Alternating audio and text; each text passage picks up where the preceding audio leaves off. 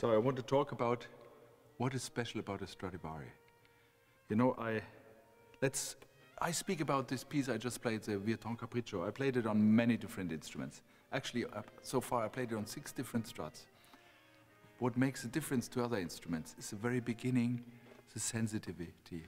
You know, I touch just with one hair and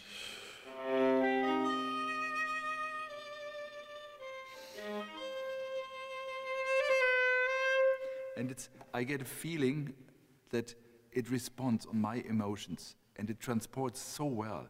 When I play on other instruments, it's not working. It's not even speaking if I play with so little pressure.